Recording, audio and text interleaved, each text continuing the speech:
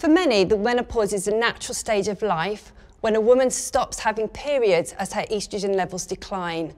For most women, this will happen between the ages of 45 and 55, and the average age in the UK is 51.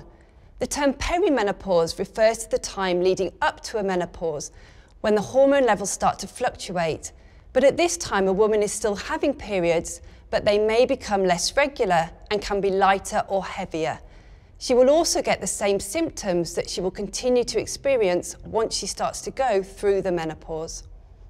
Hot flushes and night sweats are one of the most commonest symptoms of the menopause, affecting up to 75% of women, and one of the symptoms that we immediately associate with the menopause when we're talking about it.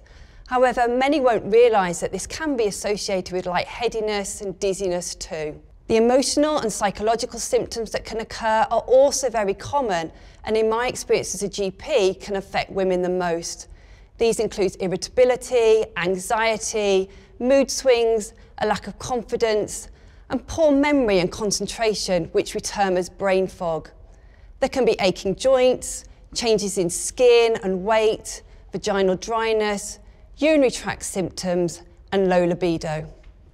If you think you are perimenopausal and managing your symptoms, then you may not need to see a GP.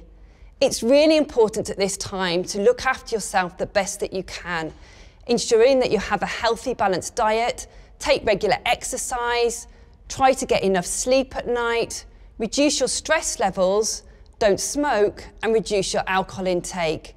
If, however, you are struggling with your symptoms, then please book to see your GP. Try not to feel embarrassed or afraid. Remember that they will have spoken to many women in similar situations before and that they're there to help you.